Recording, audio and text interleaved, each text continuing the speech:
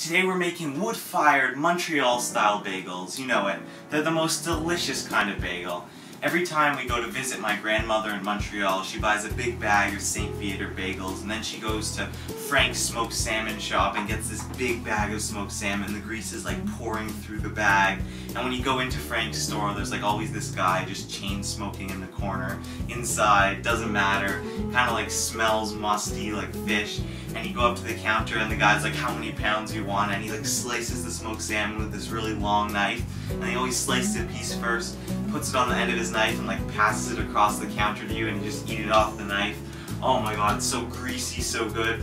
Montreal bagels, you don't need Frank's smoked salmon, you don't need a wood burning oven, but it just makes them better. So let's get started.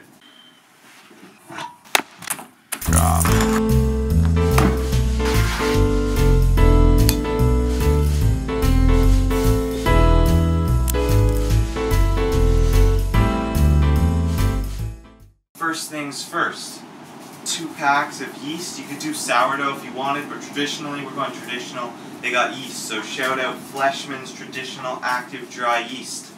That just goes in there.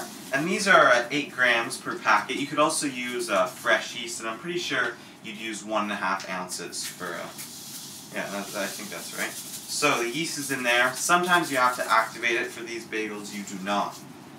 Then we got 1.5 cups of water, real full, real full. You know, it's my nice measuring cup. Anyways, in there, just like so. Alright, next, 2 teaspoons of sugar. Let me get my teaspoon measure. Where's my teaspoon measure? 2 teaspoons sugar, 2.5 teaspoons of salt. Alright, water, yeast, sugar, salt in here. And I'll link the recipe on our website so you can do this at home. The next thing we've got to do is we got to separate some egg yolks. It's fun stuff. The Goat Man, who sells illegally unpasteurized goat's milk, also sells eggs. So, if you don't know how to separate egg yolks from egg whites, it's really simple. I'm going to show you right now.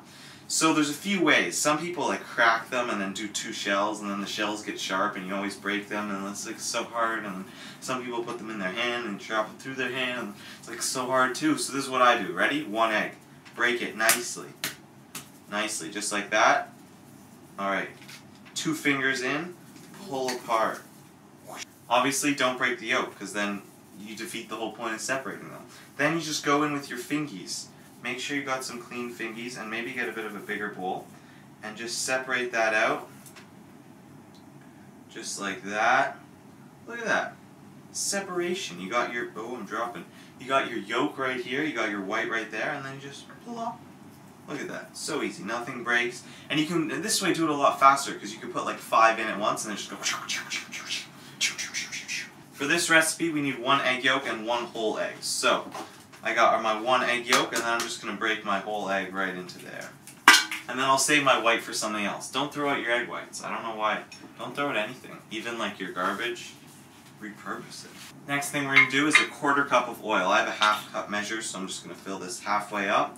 If you have a 1/4 cup measure, use that. Just be more precise, but if not, you can wing it.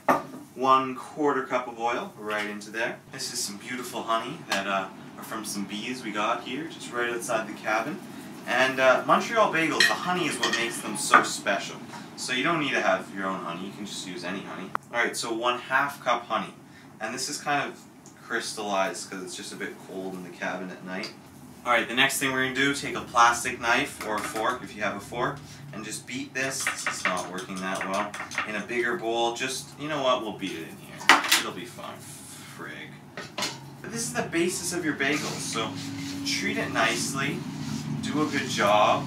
Yeast is like really coming into the room, so you should smell your yeast. If you don't smell your yeast, you did something wrong. I don't know what you did. Or you're just bad at smelling. I'm just going to heat this really quickly over my stove to make sure all the honey's melted, and that'll help to activate the yeast too. There's so many flies in here and they're disturbing, you know, like my bagel making zen. So I'm going to try and make a homemade fly trap. I'm not really sure if it's going to work, but I got my egg carton here. I'm just going to like go across and like slather some honey inside. Freaking little buggers. Now hopefully we can get back to our bagel making zen. Because you gotta be in a good state, you know, to make bagels. I'm just gonna pop this up there.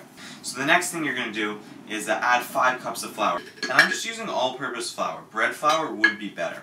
So if you've got bread flour, use that. You know, the good thing about doing this on video is like I always forget how many cups of flour I put in, but then I can just go watch the video again. Rewind. If you've got a fancy electric mixer with a dough hook, by all means, hook that on, hook it up. But I don't, so I'm just gonna start mixing this with my little mini whisk, and this is going to make 18 bagels. So, you know, I'm going to have to eat 18 bagels. Oh, look, we can make a dough hook. No, we can't. You know, dough hook's the one that has like a hook. First things first, flour the surface. And you want to keep kneading this dough until it's really elasticy. And I'll show you what that looks like, but just keep going, pull it up, push it down with the heel of your hand.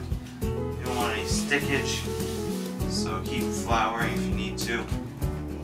And this should be a fairly sticky dough, because we got honey, water, flour.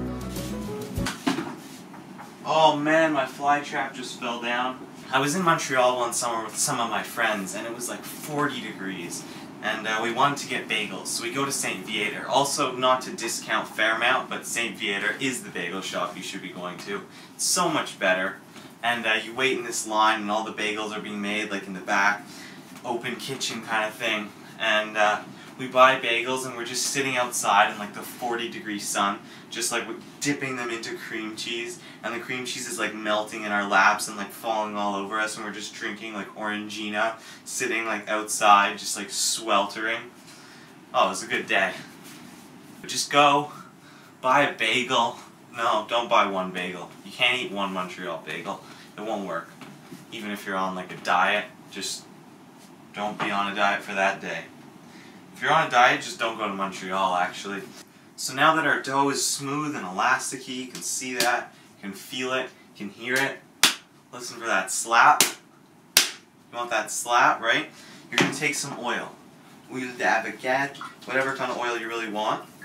And just lightly oil it. Don't go crazy. Just want some oil. You know, go around and also go up the sides, because this is going to rise, right? And then it's going to get stuck to the sides. You're not going to be happy. You're going to have to like get the dough unstuck. Oil it. Just oil the whole thing.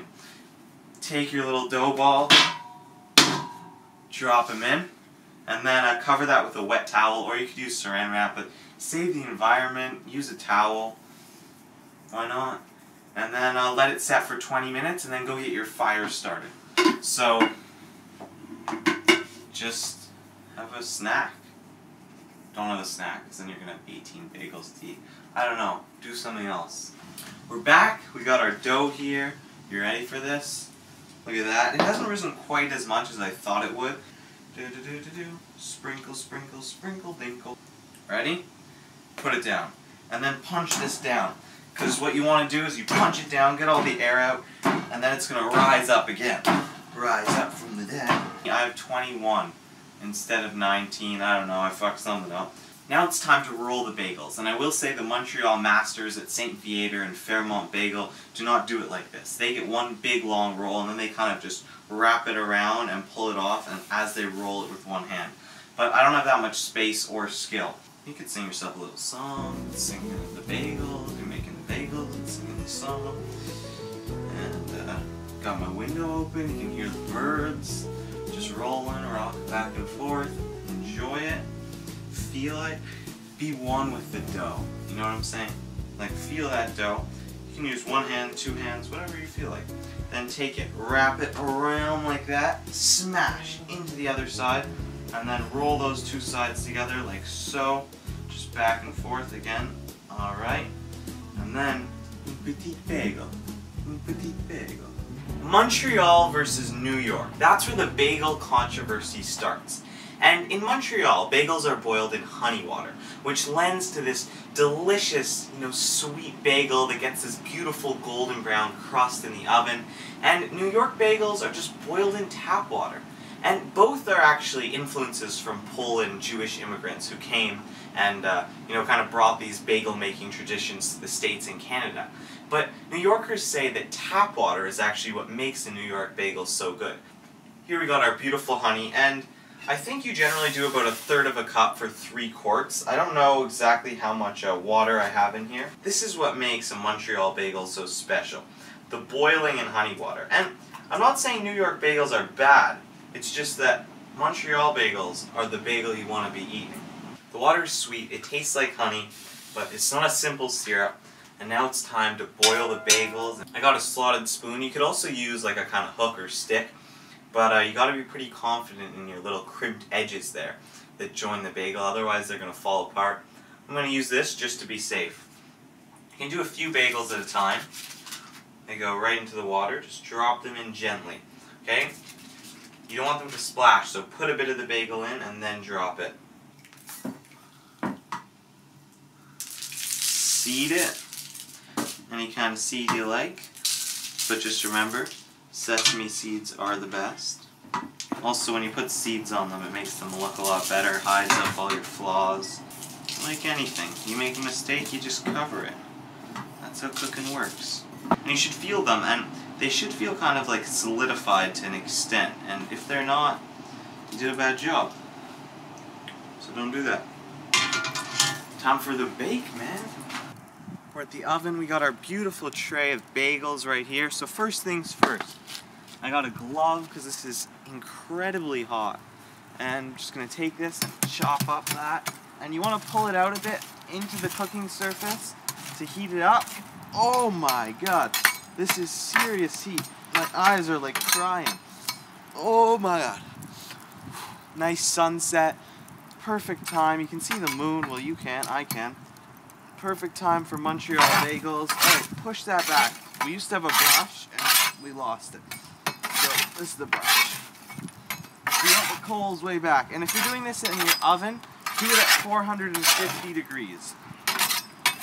If you're doing this in here, it's a lot more than that. Oh my god, my glove is smoking. Oh boy. And that's hot. You can already hear that sizzle, right? And then we're gonna go right in. Oh baby! Okay, I'm gonna cook them out here. That is too hot. Alright, this is a better temperature now. It's not like so sizzling that they burn the second they go in. We can actually bake them. And this will probably take 25 minutes. I don't know if I'm in the camera or not. 25 minutes at 450 degrees in your home oven. If you got a pizza oven, well, even better. Make them, and then send me a picture of them. Live in New York and you like New York bagels? Stop watching. Just watch a different show. Watch an American show. Don't watch a Canadian show. You're not welcome here. This is our country. Our bagels. Oh, they came from Poland, both of them. But don't go putting tap water in the bagels. Alright, it's time for a taste. We got our basket here. Just unwrap that. Oh, look at these beauties.